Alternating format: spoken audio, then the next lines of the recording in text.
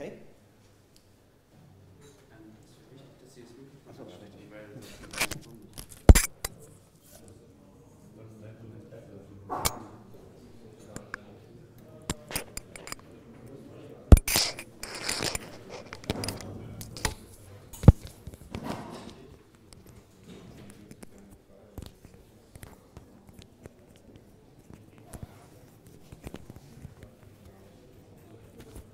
So. Kommt nichts raus? Okay.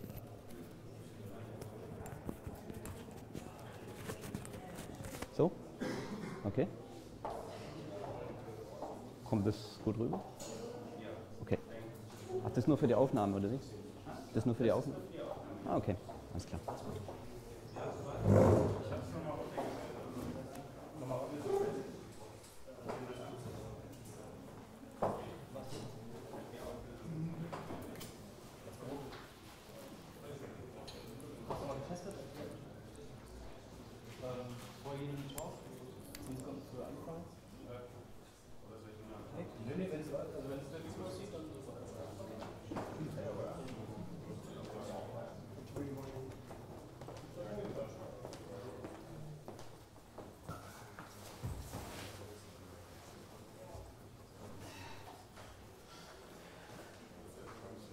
Okay. Hello, everybody. I would like to welcome to my talk about using Sphinx to create a multi-language, multi-view DSL tool environments. Would like to briefly introduce myself. My name is Stefan Eberle. I'm from Germany, but I'm now living and working in France for ITMIS, and I'm basically a modeling guy. So here's what I'm going to talk about today. So first of all, I would like to look a little bit at the problem field, system engineering tools. Then I would like to explain you what the Sphinx project is about and what you can do with Sphinx in order to create system engineering tools more conveniently and more better. Okay, so here a quick retrospect about system engineering. I have to say that this is related to the automotive domain, but there is a similar development in other domains as well. So the Stone Age was, we had specifications, waterfall model, and we, no, it's an error, we implemented the code by hand, okay? The next step was that we introduced model-based software development, model-driven software development. So we had a specification, we created simulation models, we could detect errors very early in the development process, and we started to generate code. The next step is that we have to handle a more and more increasing complexity. There's not only a single vendor on the market who's working on a device, but if you look at the vehicle systems, there are many manufacturers and second-tier suppliers involved. And at the end of the day, all the different pieces of software and hardware have to fit together. So there was the need for a common architecture and for a language for defining this architecture. This was the AutoSAR standard which came up, and this is more and more used in addition to the purely functional modeling of the behavior of the system. And nowadays, this is still not enough. There are more issues coming up. There's a new standard, ISO 26262, and this has to be incorporated into the development processes. And in order to do so, we need even more modeling languages on top of it. So we need, on top of the modeling of the software architecture, which we can do with AutoSAR, we need another language, EastADL, for modeling a functional architecture, which is independent of hardware software. And we are also more and more doing requirements engineering in the model-based and model-driven way. So what I want to say here, system engineering is great because there's a lot of modeling to be done. So what it means is that we need tools where all kinds of different modeling languages get incorporated, get put together, get federated, and of course we need an integrated tooling for all these modeling languages. So if you're in a situation like me, I'm creating modeling tools or I'm helping people to create such, then this is the common problem. You have Eclipse, already some modeling languages being used, and you want to integrate yet another one in the Eclipse environment. And you have to take into account two high-level requirements. The first one is, of course, you need to create an adequate tooling for that modeling language in Eclipse. And the second is that the modeling language, once you have integrated it, it has to be well integrated and to be interoperable with the other modeling languages that are there. Because we are not any longer talking about an AutoSAR tool or about an UML tool. You want to have a tool chain where you can do both and where you can switch from UML to AutoSAR or vice versa. So, and then you have, of course, the option to do the tool support for your modeling language from scratch. That's clearly possible. The disadvantage is that you have quite a lot of work to do, but there is also quite a lot of support around in the Eclipse, especially in the Eclipse modeling project. But where it really becomes difficult is with the interoperability with respect to the other modeling language. Because if everyone who wants to integrate a new modeling language in an Eclipse-based toolchain comes up with its own technology stack, then it's very unlikely that the different modeling tools are really very well fitting together at the end. So the second option, and this is what we are going to address in this talk, is Sphinx, because this is a project which attempts to help you in exactly this use case. So what's Sphinx from the perspective of 4,000 meters? So first of all, Sphinx has the objective that it becomes that you have to put less effort in your development of your modeling tool. And imagine the situation as follows. You take Eclipse and you want to create some modeling tool for some modeling language, could be AutoSAR, for instance. Then you have to create a meta model implementation for the standard. You could also imagine that you don't have AutoSAR, but a proprietary DSL, which you really design according to your company internal needs. Then you would need to implement this DSL in some way. So you can't all do this today with Eclipse, but when you have done this, then you will detect there's a big gap. Because if you compare what you get out of Eclipse and what the end user needs, then there are plenty of things missing. And what we try to do with Sphinx is to fill this gap. We are not at the end of the work, but we have started to do so.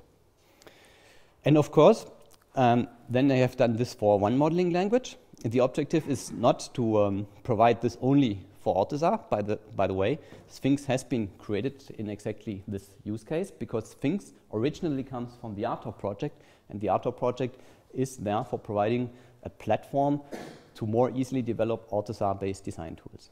But we found that given that a whole bunch of the functionality that you need on top of the meta model implementation is purely generic, we found it a pity to leave these pieces in RTOP. And so we extracted this part from RTOP and it became the Sphinx project at Eclipse. And this puts us in the situation that we can today reuse Sphinx for other modeling languages.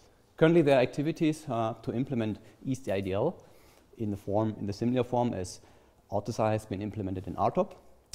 And RegEF, this is another Eclipse project, which RegEF is an OAMC standard which has been implemented in another already existing Eclipse project. It's the RMF project. And you could also come up with your own DSL. And the idea is that instead of reinventing the modeling platform technology stack, you use Sphinx to get along more quickly. And of course, if we use the same infrastructure across different modeling languages, then we have fairly better chances that the different tools are more interoperable. So this is a high-level objective of Sphinx. And now I want to go some more into the details and make a tour of the framework and show what we are able to do as of today. So what Sphinx is in more detail, so the high-level summary is here. And now I want to show a little demo and focus on one first aspect of Sphinx, which is to provide an integrated modeling tool environment for a given modeling language. Okay, so first thing is I go to my development workspace and I start, as always, as one does almost always in a new modeling project, I take the library example, which is pretty well known. And so we consider that the library example of EMF is a modeling language that we want to support in the Sphinx framework. So what I have here in my workspace is this is directly the example project as they come from EMF. I haven't changed anything. And I've provided two, Sphinx or IDE integration plugins. And so these plugins contain very little amount of code to create some sort of IDE experience for the library model. So let's just have a look at the extent of the code. I don't go into the details here, just want to show that we have one class here with a couple of lines, so it's not so long. And extension point contribution, where this metamodel descriptor is basically contributed to Sphinx. And in the second plugin, which is responsible for the UI contribution, there's no code. There we have only extension point declarations, so that we make some extensions to the Common Navigator framework and to the form editor. So this is all what you need in the easiest case at the very beginning. And if you switch to the runtime workspace, then you get this. So we have a little perspective where we have a model explorer. The Model Explorer is the equivalent of the Project Explorer, but in contrast to the Project Explorer, you can, of course, navigate into the file, so it doesn't stop here.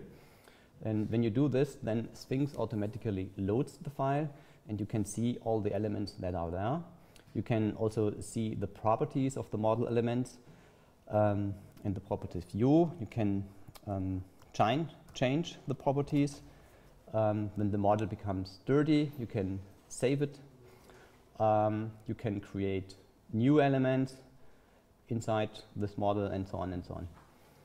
So this is one thing.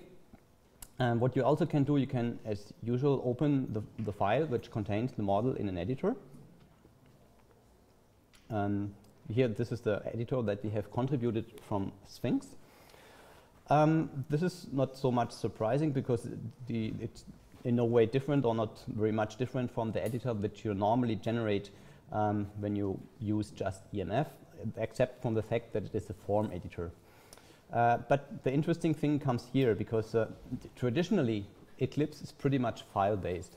But when we are dealing with models, we want to have the same primitives of the IDE also available for model elements, not only for files. So that means that I want to be able to go to that model element here and open the model element in the editor. Yeah? And here you can see what the difference is. So I open the other one, no, I cannot.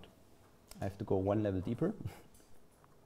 So I can open this model element in the editor, and then instead of exposing the whole model in the editor, the editor root is just the element, the model element, which is inside, somehow deeper inside the model structure. And I can, of course, go to another model element and open this other model element in an editor too. And so, yeah, do with a model what I normally do with files. That's the idea here.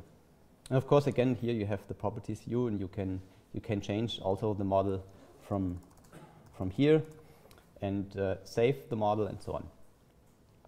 Yeah. So, and what we can see also here is or another example for a primitive, which is very convenient for files, is this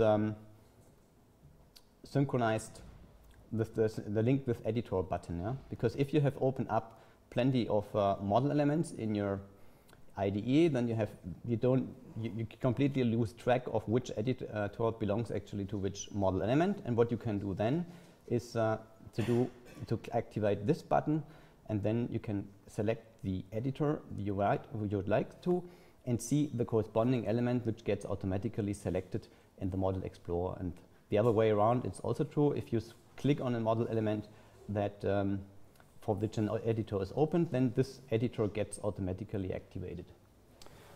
This is nothing surprising, very surprising, but this is an example of what I meant before when I said there is a big gap. Yeah? Because users, when you ship a tool to the end users just expect this kind of functionality.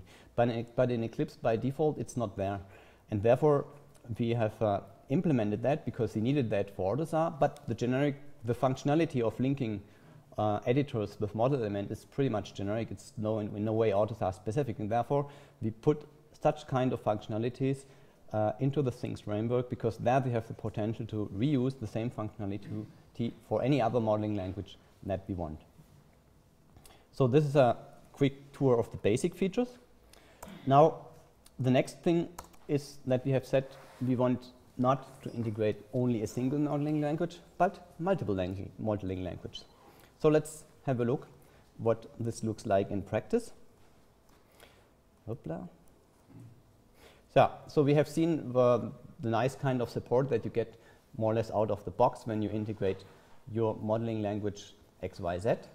And we can also see what we have done in AutoSAR. Here we have an AutoSAR project, where we have an AutoSAR file, and if I open this one, then I can navigate into the AutoSAR structure, and you can see here I have completely different model elements, but the same primitives are available, so I can open here the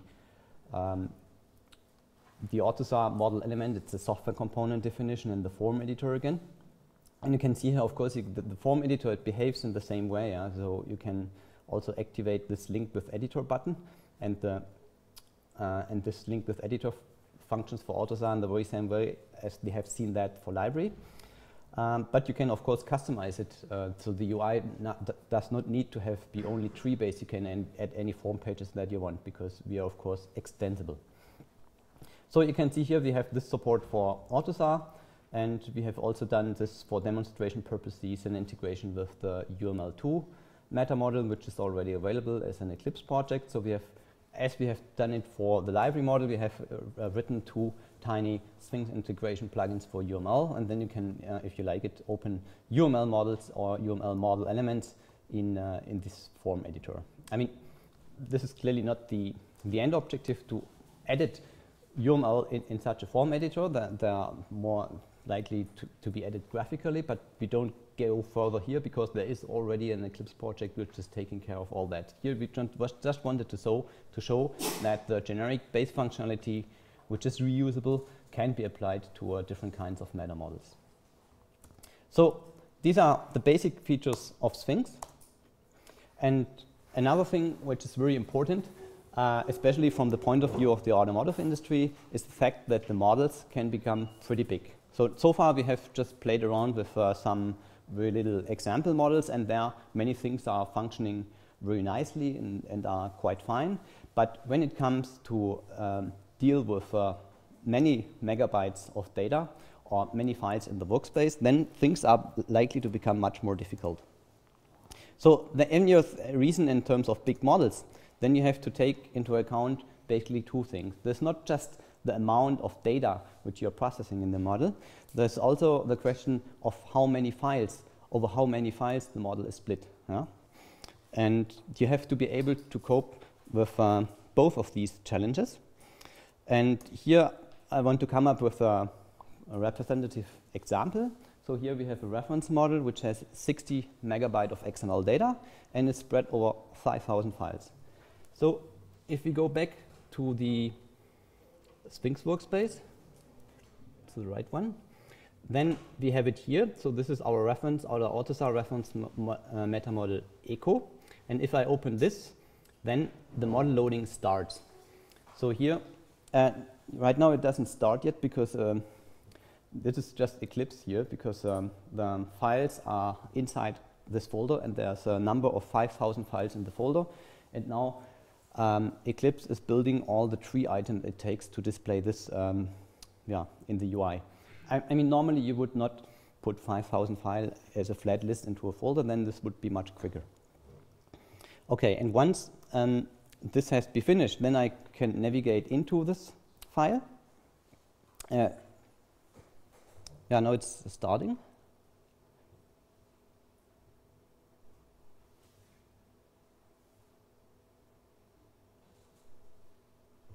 Okay, so here we go.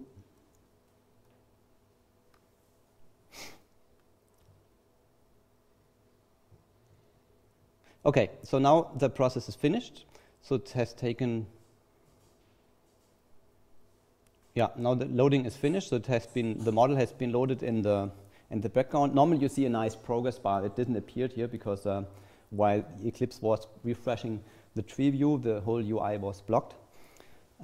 If the tree items are already available and you only have to reload the model files, then you normally get a nice progress bar. But anyway, now we have loaded the model, and you can, I will quickly select all the files so you can see down here that we have 5,000 files, and now I can go into any of these files, open the model in the tree viewer, change the name, save the file back, and it behaves as with the little models, with the little example models that we had before. Okay. So this is a big model. And another important thing here is if now we have managed to load such a big models with 5,000 files and so on, and when it comes to handling these files in the IDE, we do not want to do what is being done traditionally in Eclipse, because if you open an Eclipse an editor, then this editor loads its own model instance into its own private resource set. If you open a second editor, then the second editor creates again a model instance in the memory. But here we have seen it's okay, it's not so bad, but it's already taking quite a lot of time to load the model just a single time, and it of course occupies a lot of memory. And therefore we have in Sphinx a service that we call workspace management, and this service makes the models available in the whole workspace a single time, and that means that all the editors and all the views which are operating on the model are working on the same model instance.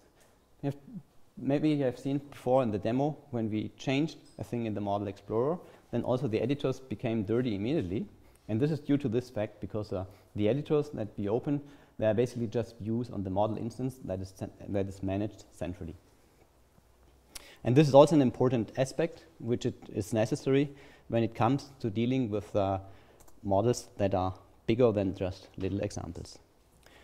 Okay, some of you might think that so what we have seen so far, it's just trees and forms and so on, but system engineering is of course much more, because in system engineering we need to support multiple views. And what we think is necessary is to have, aside from tree-based and form-based, textual representations and graphical representations. Of course, again, all this in Eclipse. So here we go. Let's see how things can deal with Graphiti and GMF. So I have here prepared a little example project where we have a modeling language which we use as example throughout Sphinx, and it's called Hummingbird. It's like AutoSAR, it's about modeling components and interfaces, but it's much less complicated than AutoSAR, and the meta model has much less model elements. And so we have here the possibility on the one hand to specify component types, and we have the possibility to specify instances of those types. And for defining the types, we have created a Graphiti-based diagram editor. It's not very feature-rich in terms of graphical editing, but what we wanted to show here is the integration with Sphinx. Because again here the same pattern applies, which I have just explained before. This editor does not load its own model instance. It works on the centrally shared model instance that is managed by Sphinx. And that means if we go here into this instance model file, in the type model file, then we can see here the same components and interfaces. Yeah, here we have, for instance, the interface BB, and if I change it now here in the Model Explorer, then you can see that the change is being done in the graphical editor synchronously and at the same time. And as the Model Explorer, also the graphical editor becomes dirty, and I can switch to the graphical editor, and here we haven't supported the properties view, so I cannot change anything, but what I can do, I can add, for instance, another interface here and say interface C, and if you do this, then the interface automatically appears also in the Model Explorer view. Of course, you can then also save all this, and then you're fine. In Sphinx, we don't have any preference for what technology is the best for creating graphical editors. We know there is the Graphiti framework and there's the older GMF framework. And what is interesting for us is that you have the possibility to do graphical editing in a synchronized way with form-based and tree-based editing. And so we provide the same support that we have just seen for Graphiti, also for GMF. And so here we have an instance model editor. So it's not longer about editing component types, but component instances. And here the principle is pretty much the same. So you can see here I have my two components, component instances, A and B. I can here with a GMF add a third one. So GMF comes out of the box with some support for properties view. So I can go here and change the properties, for instance, the name of my component instances directly in the graphical editor. And as we have seen with Graphiti, the model explorer, so the centrally managed model, changes automatically along with that. Yeah, so that's how we can support graphical modeling. And the next aspect that you want to have of the model is textual. And here also a tiny little demo of that.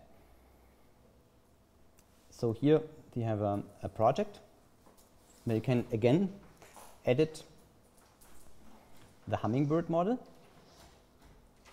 And what you can do normally in Xtext, you have a file in the workspace and you can open it with a traditional Xtext editor where you have code completion and all that stuff. But as usual in Eclipse, this editor works on the complete file. This is totally okay if you have a file with just a few model elements and the things are easy to oversee. But if you have files which contain 6,000 or 7,000 software component definitions, then it becomes less convenient to deal with all of them in a single file. And therefore, what we want to do is to be able to say, okay, we go to the component type that we are interested in, and we open that guy in a textual editor. And so here we have basically a textual editor that is integrated into a form editor. And we can again see here in the model explorer, we have these, the component type has some parameters which you can configure at instantiation time. And then you can go, for instance, here and say you add a new parameter. Let's say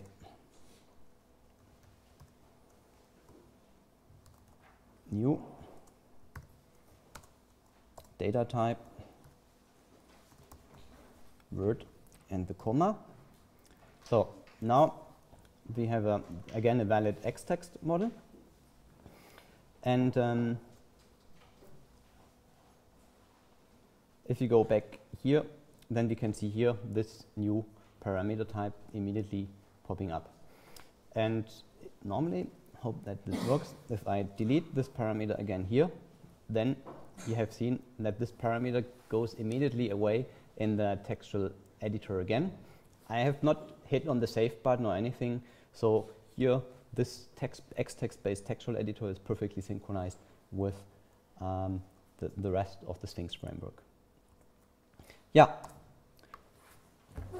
There might still be things missing. The answer is clearly yes, because system engineering is even more than that we have seen so far.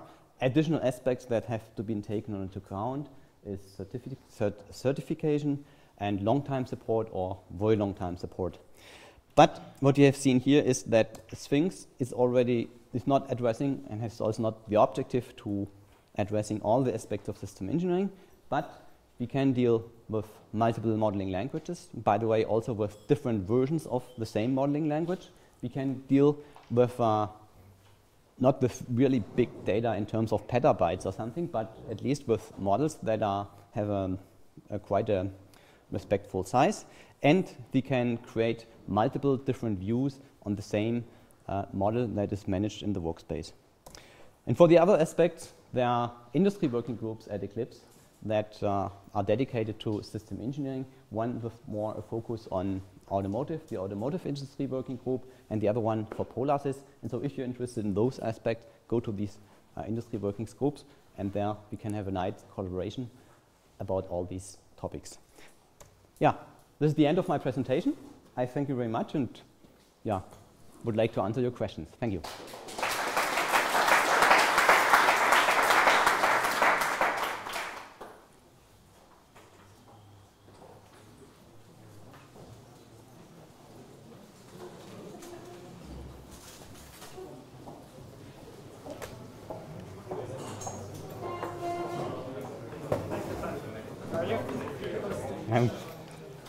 Good talk. still have some 2010 ZX software slides there, right?